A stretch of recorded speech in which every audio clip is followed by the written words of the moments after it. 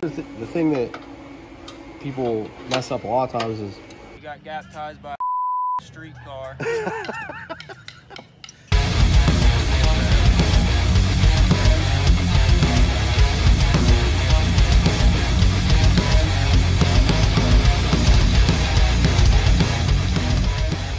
All right, y'all, real quick before we start this video, I want to give a huge shout out to Tin Soldier Racecars for what they did for us in this video. I know some of you know we had a pretty good weekend racing at Slugfest, but we can't upload those videos yet till we get this one up, because the only reason that Billy was able to go racing this weekend and do well was because Tin Soldier Racecars and what they did for us. Getting the Nova lined out and making it drive much better, getting the wishbone fixed, placed all the Heim joints and everything. They took Billy in last minute and got them all fixed up, and the Nova's never been better. So huge shout out to them. If you guys could please go and check out their YouTube and Facebook, Tin Soldier Racecars. They do awesome work. They have awesome parts, and their videos are getting really good. They hired a guy to film for them, and I've talked to him before. He's very good at what he does. The quality is awesome on their channel. They're just a wealth of knowledge over there. Really smart guys. They have some awesome videos. Like, my favorite video they've ever put up is probably the 4-link 101 video showing their 4-link setup. They go through everything, and it's probably one of the best explanations I've ever watched on 4-link. Jason Terrell does these Motivational Mondays, and I like watching those. Those are always great. They post their racing videos, Racing Charlie Brown. They got so much stuff, and it's amazing quality, awesome content. So please make sure you guys go and check out their channels, give them a follow, and subscribe to their YouTube. We would greatly appreciate it. So thank you guys. I hope you guys enjoyed this video. Alright guys, so today we are taking the car to Tin Soldiers Racecars in Kentucky. I noticed in my last video we had a little bit of play in the rear suspension. The rear end was moving side to side a little bit. So I got to check in my my wishbone in the car. Every parallel 4-link has a wishbone to center in the car and keep it from going side to side. Anyways, I checked the wishbone, and there's definitely quite a bit of play in the one that's in the car. So I got a hold of Jason at Tin Soldiers, and he said bring the car down and he would make a new one based off my old one. He's gonna look everything over and make a new wishbone, and we'll address any other problems it has in the rear suspension while they're there. I really trust these guys. They're awesome race car builders. They sponsor our local event in Edgewater called Cincy Street Nights. These guys are top-notch builders. They do amazing work, so I'm excited to go to their shop for the first time today. So yeah, we're gonna load the car up, take it over to Tin Soldiers, and let them work their magic.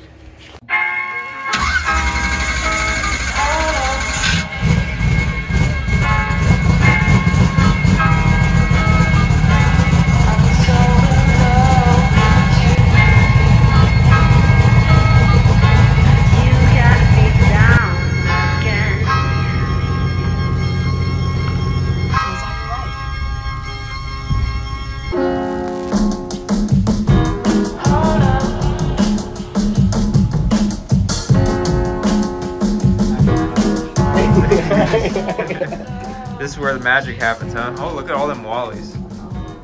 might have those borrowers who are winning. This is where people come to win races, huh? We're pretty decent at it. Yeah? Yeah, if my dad said if we sucked that he would take our name back. Because he's done a pretty good job. That's awesome.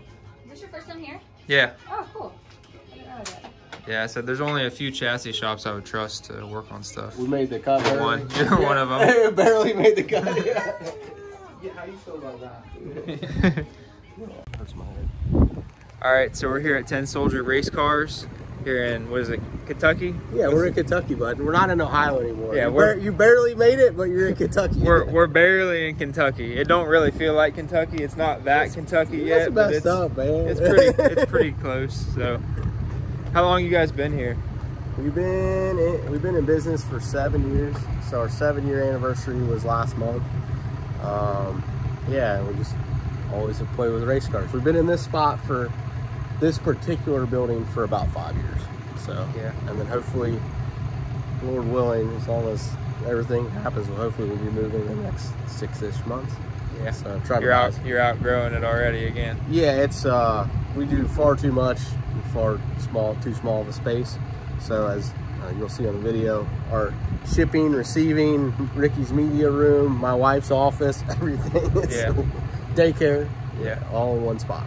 So I feel it, man. yeah, true family business. Like my kids color on boxes. And, Yeah. I mean, you never know what you're gonna walk into on a certain day. So, and I love that about it. Yeah. You know, I grew up in my dad's business, and I wanted the same for my kids, so they could see like the value of going to work every day. Oh yeah. I wanted you guys to check everything over. When I first like bought the car, I wanted to take it there like right away, but it just didn't make any sense yet. It wasn't far enough along. But now we get to look everything over and see what all's messed up on it, what you would change. You know, I want the car to be safe as possible. Yeah. You know. You're about to go faster than you ever been. Yeah. So to go faster than you ever been, you got to go places you've never been before. So. Right. And on the video, I saw the rear end was moving around in the car just a little bit. I could see it was moving side to side, especially when I got out of it on the big end. So we want to do everything we can to correct that and make it right. Yeah. So we're gonna go over the wishbone. I want to check all the Heims and stuff in the 4-link just because it's older stuff. It looked like from your video we thought it was set up pretty good. Yeah. So it looked like it's working. So we'll go over that. Basically, we'll let the big brain does what the big brain does, and then maybe we'll go win some money this weekend. Sounds good to me. If you race me in the final, you're gonna give me a hit. You gonna bring Charlie Brown? Oh yeah, Heck yeah. Yeah, we're I love that car. thank you. We're figuring out we're lucky. We're in a unique situation. Is we have our hands in a lot of cars, probably more than what people would know, which is fine. So we have you get a lot of information. You got a lot of data points to look at. Yeah, but we've never really raced a nitrous car. Well, back in the day, remember the purple love truck? Yeah. We raced that thing with Heath, and then Heath got the itch again, and that's how we kind of got Charlie Brown. But the funny thing is, and a lot of people don't realize this, like they just see 10 Soldier race cars and they think like, oh, they're really good at what they do, right? Well, that time when you started doing races at Pacemakers and we rolled in, that was the second time I ever took that truck down the racetrack, and that was my second time I ever went 5s in anything. That's insane. So when you saw us at Clay City, however You guys look like you had your shit together. You're going rounds. That was the first time I ever went down the racetrack. And anything, like I had a Camaro that went it went 10s once. Yeah. And then they just stuck me in that. We were going like 550s that day. First time I let her go to the button, I went like a 555. I've got some videos I can pull up in the archives. Dude. So like, that's what I said, like, you know, you see all the Wallies and stuff, and like, that's something that I don't talk about is like, we did that, raced with Heath a little bit, and then we put our own car together to run radial stuff. And we didn't have time to test, like, you know how it is. Yeah. So we're going to lights out for the first time in our own radial car, and we already had a lot of customers that have done really well. Right. So like that feeling of pulling into that race and have never taken this car down the racetrack. I'm about to go faster than I've ever been in front of a crowd that I've like, and to have the weight of being like, people always think you have your crap together. Yeah. You know what I mean? Oh yeah. It's a big name to uphold. Yeah, you know? I wasn't ready to hold it up. So I feel it, man. I feel the same way when I go down the track a lot of time. Yeah. A lot of pressure. well, because people almost expect you to win more than you do. Yeah. It's real weird. Yeah. But sometimes I feel like an idiot, and then people look up to me, and it's like, you know, I have a lot to live up to. I feel like sometimes. Well, I've been trying to be better about, like, when we went to Bowling Green for the, like, that, we did the same thing you guys, what was that, Local 8. And there was a guy in, like, pretty much a stock C8, right?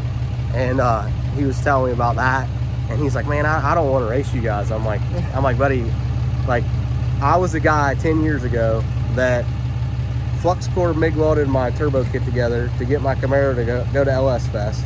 And I was the guy that took it down the racetrack for the first time at LS Fest, probably about to oil it down, right? That was me 10 years ago. You've come a long way. Oh, yeah. I feel like I've come a long way too in like a year. It's a journey, like once you're locked in though, you're locked in. You know what I mean? Well, that's things can progress fast. But well, to your point, like I feel like in a weird way, I've almost watched you grow up. Like I felt like we were almost at the first of. I know you had done more than that, but you know, you run around Clay City with that camera in a dream. yeah, Like people just are so afraid to take the first step, and then once that ball starts rolling, then you do get the momentum and you get people behind you. But you have to take the first step. Like you know, when we opened our shop 7 years ago, and it was 1,000 square foot. It was $675 a month. Brad and I had no jobs lined up. I mean, I'm not gonna lie, I was a little bit scared. Like, oh yeah, I got kids. I had my first daughter. We had just bought our first house. I'm like, I'm a freaking idiot. Like, I'm leaving security for this, but I wouldn't change. you got to make it happen. I wouldn't change a thing, man. Yeah, that's awesome. It's cool. So we'll get him right today, and then Get the car unloaded, get it in there, and start looking it over. All right. Yeah, Rick's a hillbilly, buddy. He's always ready for burnout. So, if you want to meet everybody, you can just go around and put a camera in their face. They're used to that. Moving all these nice rear end housings for that piece of junk. yeah. That one's actually going to Cletus. Oh, is it? Yeah, that's for his, man, he's a great guy. He called, he ordered one for Leroy, they're 4-link in it. Yeah. So, gotta have all of our 4-link stuff on it. And then they're doing a Mustang with a Godzilla swap or something. Oh. So, that's like all the suspension pieces for that. Wow. So, yeah, great dude, man. I might have to have you build me one eventually. We can work out something, bud. I mean, you're gonna work it out. You're looking kind of cute, right?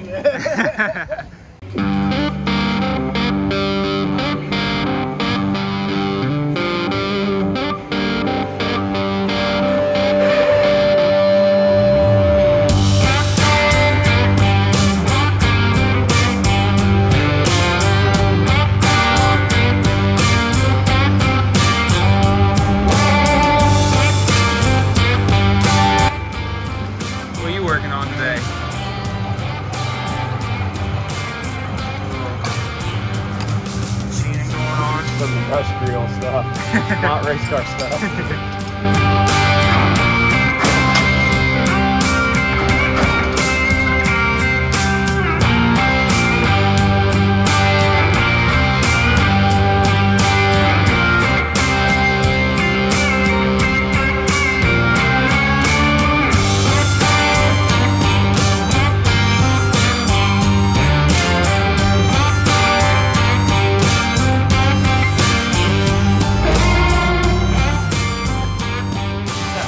Disassembly guy. Yeah, I'm just disassembling the welder, and then Brad gets to look at the stuff that's important. So, honestly, you don't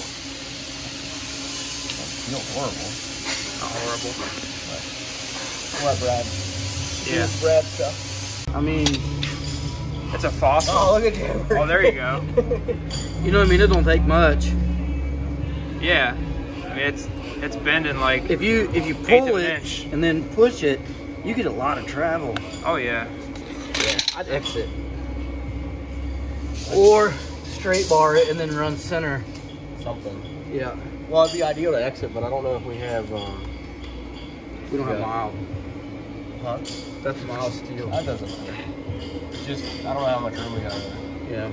So I don't think you're gonna get much from that being that loose. It's not that loose. Yeah, I agree. That doesn't feel that bad, really. No. I've seen them way worse than that. Push it. Watch this. Right. Yeah, I think I would just brace You that one up. put weight on it like that, it's gonna really deflect a bunch on there. That's beautiful. Thank you. Dalton welded all this. A lot of people think that I'm still weld all their housing. I do every once in a while, but Dalton's 20, and he did all it. It's a little rusty before it goes powder coat, but you can get the idea. It's amazing. And then it's got a bigger, like, this is so that you take the fill cap off and you can look down in there with a flashlight and see, you know, if you have any wear or anything. Yeah, and then so like everyone always wondered like why we call these small tire brackets. So you can see like these brackets over, and I don't want to go through all the geometry, but the top ear on our stuff's small, like shorter, like Yeah. closer to the housing, and then the bottom. See how long it is? Right. That just like That's way longer than the one I got in the car. Yeah, it just helps the geometry when you're on like a 28 or a 29.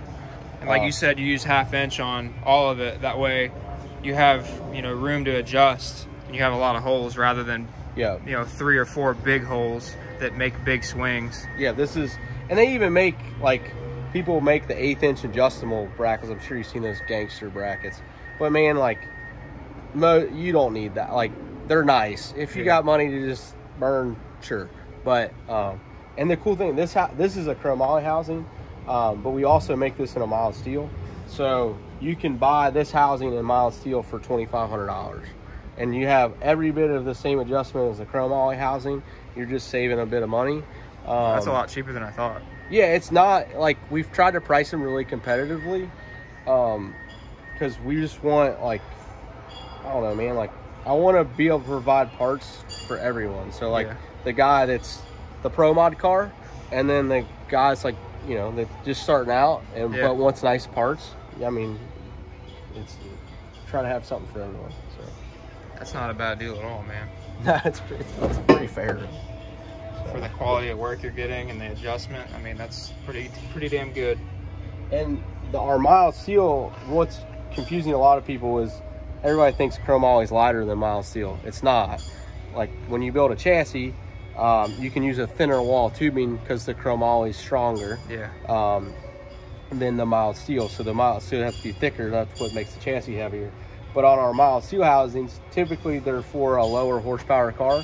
So we actually use a little bit thinner wall. This is a 250 wall tube with a back brace on it. Okay. So that gotta have a lot of horsepower before you run into something with that. There's a lot of bracing in this. And the mild steel one's braced exactly the same. It's just this is a 188 wall tube instead of a 250 wall tube. So it saves a few pounds, which is nice for some people.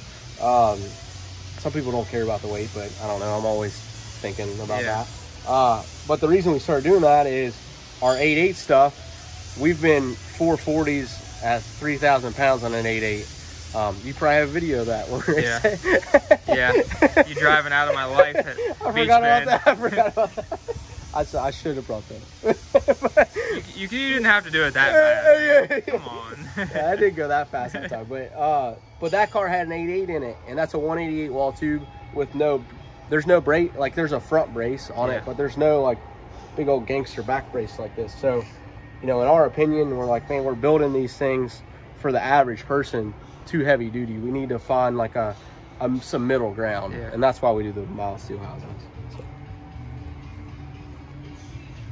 It's beautiful.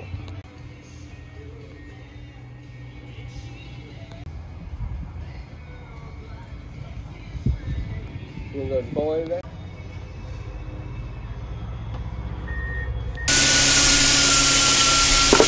So if you were gonna weld this, what size filler would you have? Whatever's laying around.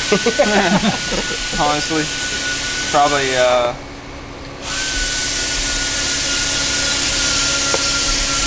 something pretty thin. Yeah. So we keep I keep like 16th and then 0.45. I was gonna say 0.45. Just want to make sure, like a lot of times people grab filler that's too thick, and then it takes more heat to melt the filler than it does to melt the base metal, so then you just end up with this big old blobby mess.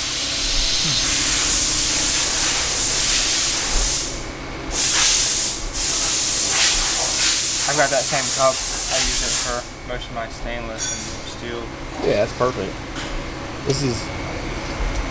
I still use like a regular red, like a small cup a lot, just because you get in some areas that the big cup, the big cup's kind of tough, but obviously this is all wide open. One thing that people do a lot of that they don't think about is like, you get done welding, you got that little contaminated part, so you always want to cut that off. Every time you stop. Yeah, the other way to do it is like when you're welding, to hold it, like when you get done, you need to keep this down here and let the post flow happen, and you can keep that down there with it, and then that way you don't have to cut it off. And then the other important part, like when you're welding something like this, is like I'll weld like one of these joints in the middle, and then because these are right next to each other, I'll go somewhere else. Yeah. You know what I'm saying? So that way you're bouncing around. Yeah, because sometimes, like, I found if you weld here, sometimes it'll pull it here. Yeah. Pull it here. Yeah, it's a constant, like, going everywhere and then trying to keep the heat off stuff. Because chromoly is inherently brittle. So one of the things you're also trying to do is to keep, you want the right amount of heat, because the more heat you put in it, the more brittle it gets.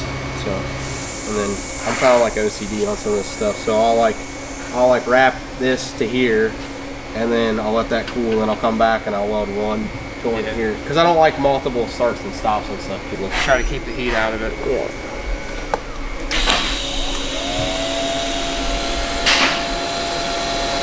And then anywhere like when you notch something, like that's got like a thin spot there. Yeah. So I'll try to put a tack on my thin spot where I know, because like if you weld this and you get to here, did you see how like that kind of started running away from me? Yeah. It's because that's the thin spot. So like you always want to have like a little bit of something there.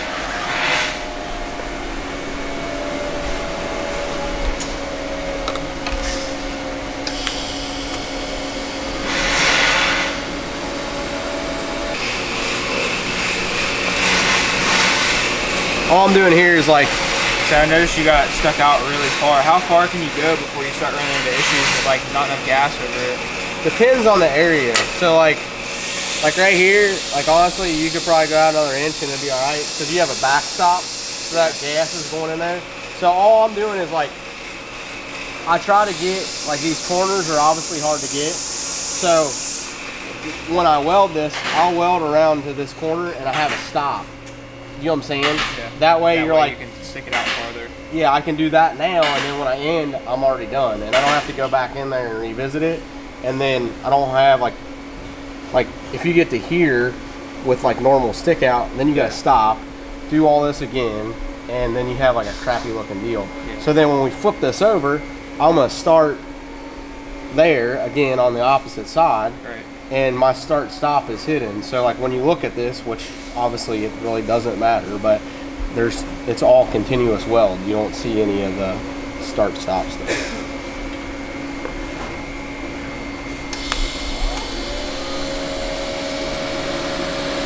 See how I'm concentrating my heat on the main tube?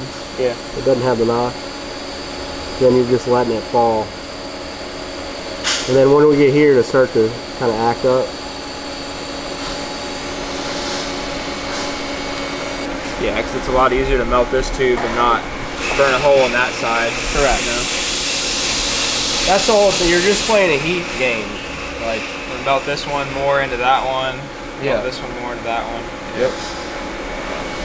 Like we'll do the same thing.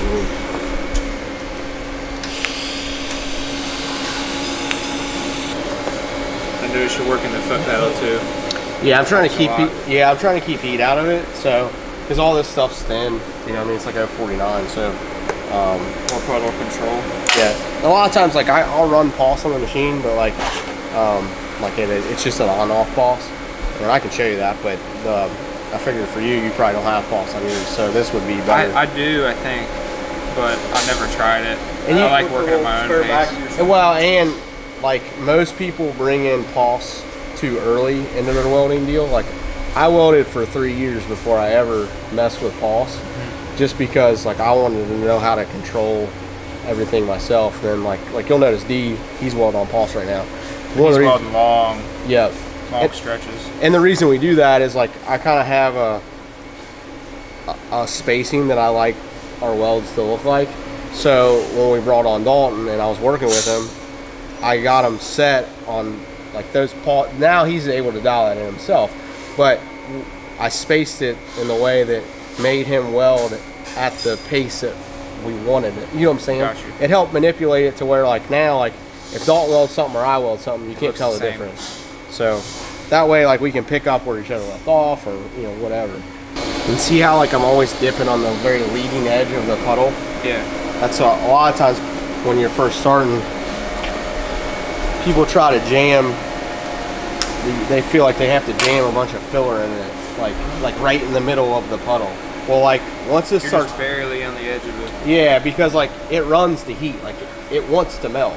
Yeah. So as soon as you get close, you just put it on that very leading edge of the puddle, and it helps. Because if you keep, like, if you're real like inconsistent, that's how you get them like real lumpy looking welds, because you're not dipping the same amount every time. You hold the tungsten a lot closer than what I'm used to, but you could probably do that because you're not dipping the filler as close to the tungsten. You're kind of just on the edge of it. Correct, on the leading edge. Yeah, you don't. That filler doesn't need to go all the way to the tungsten. You know what I mean? So. But you're concentrating your heat in a very small area. Yep.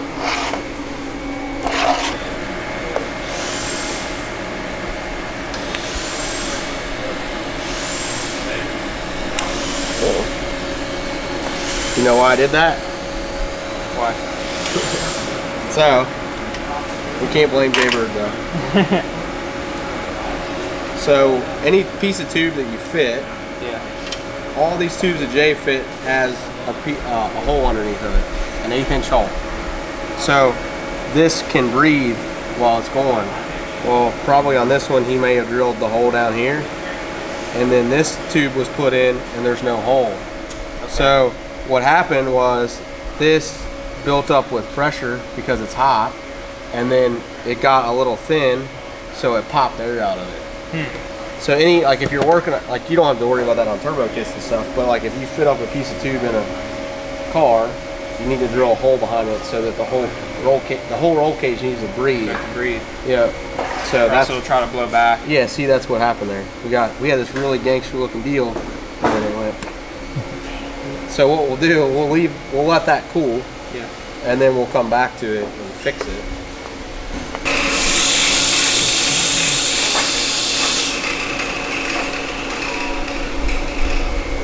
I gotta talk Tommy into get one of those. Look.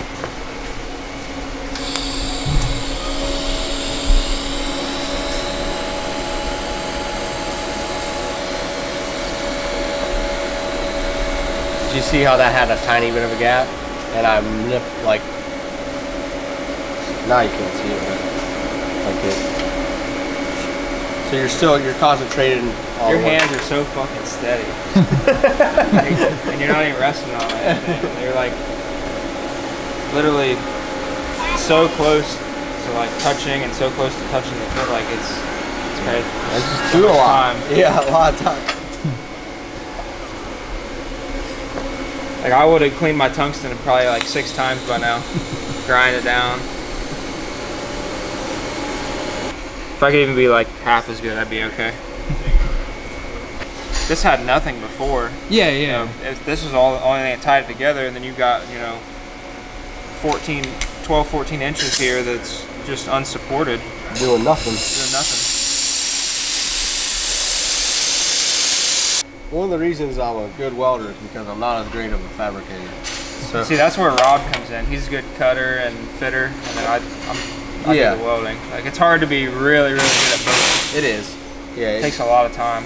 And Jay and Brad. It's easy both. just to, you know, be able to sit down and have somebody here weld it. Yeah. You know? And that's what, you know, Brad and Jay do. They build it and then I weld it, so it works out great. I mean, he added this in there, what, took him 30 minutes. Yeah. And that was, you know, that would have took me forever. Oh yeah. So all the notches and getting everything perfect. yeah, and he was like, that little bit of a gap, Jay was like bummed on it. He wanted to make that piece, but like, man, it's fine.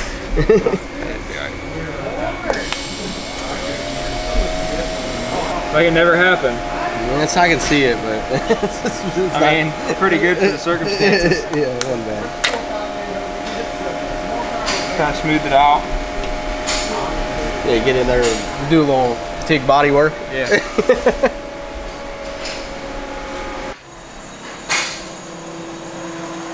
lot of people don't realize how much time goes into building a race car.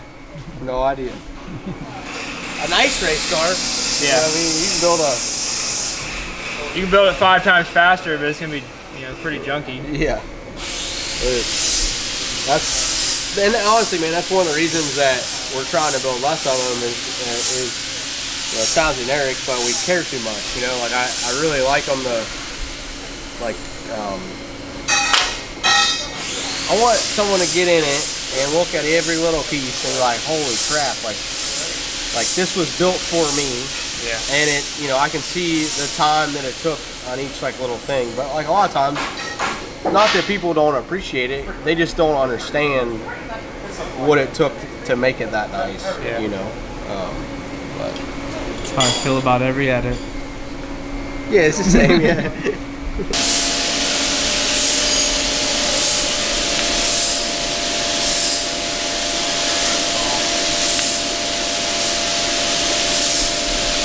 I noticed you run like a shorter tungsten, and you like to use like the short caps, and you put your finger over the edge to give you a little more control.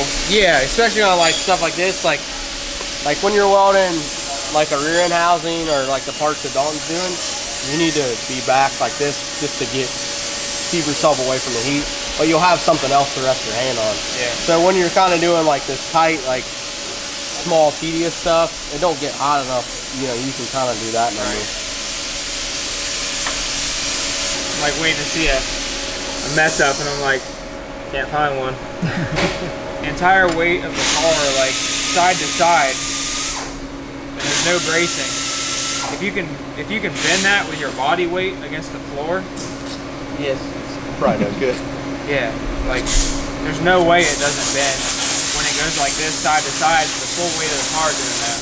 No, It's way more than somebody's body weight pushing down on the floor. Well, and like,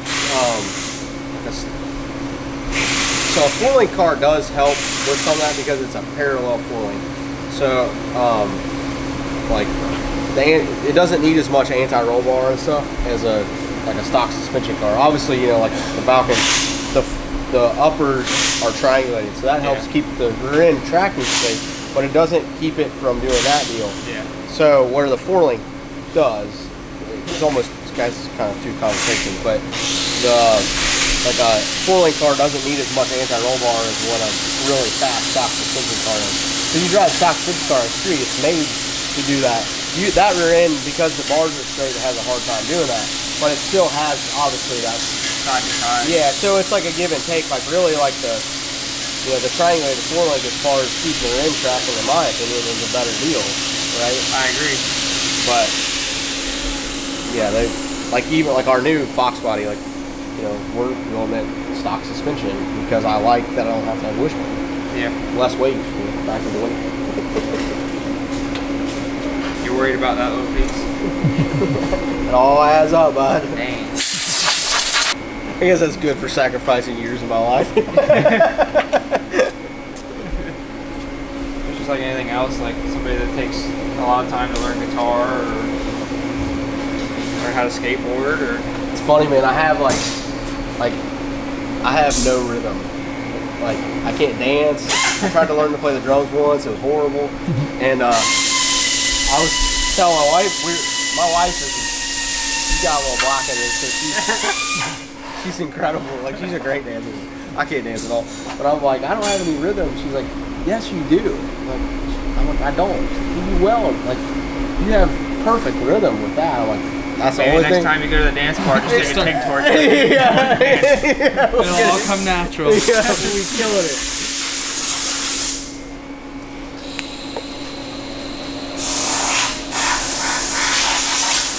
Do you always use your left foot for the pedal, or do you go both? I go both, yeah. Ambidextrous on the pedal. Yeah, wherever I'm at. Whatever your outside foot is. Yeah, whatever's most convenient.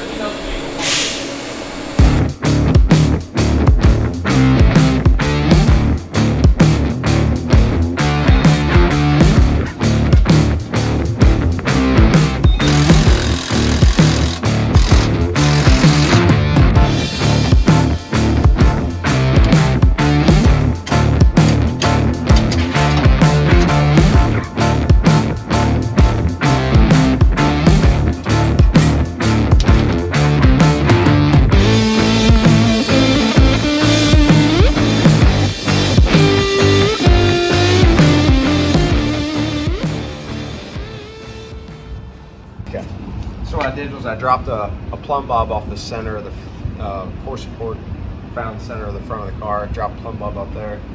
Then you drop a plumb bob off of the rear end on both sides. So I just dropped it off of the brake rotor it's centered on the studs. And then you basically measure from your center point in the front back to this plumb bob and that back to that plumb bob. And that's how you figure out if the rear end's square in the car. That makes sense. So I can tell you either the brackets on the rear end or the brackets on the chassis are a little bit off, which is normal. Yeah. Normally they are. The brackets on the rear end are a little bit different from the brackets on the chassis too. They're different width. So because I measured from the chassis bracket to the rear end, and I made them the same length on both sides. I basically made the bars the same length, and then when I triangulated it back, this side was a 1/4 inch farther forward than that side. So that tells you that one of the brackets is off in the car a little bit. Well, that makes sense because I set everything up pretty much like neutral, and I tried to get it like as square as I could without using plumb bobs or whatever, but who knows, you know? Yeah. And it was driving left just a little bit, so. Yep. So, yeah, that way you know that the rear end's perfectly square in the car. So I always start square and neutral, and then make adjustments depending on what the car's doing. Excited to support the cause. At 9 o'clock, you got a cappuccino with Carlos.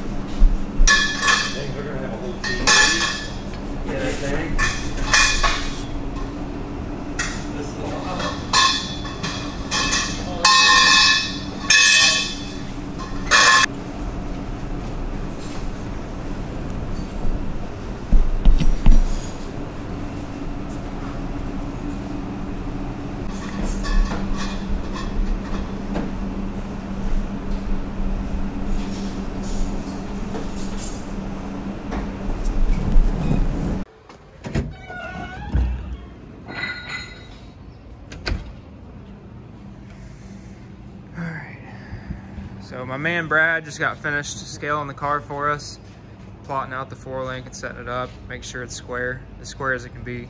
Yeah, it turned out good. Yeah, we got her squared up after changing all the rod ends, beefing up the wishbone, and then put it down on the scales and set the preload in the 4-link and the anti roll bar. So should be ready to go to the racetrack. Thank you so much, man. Yeah, no problem, buddy. Appreciate it. Yeah.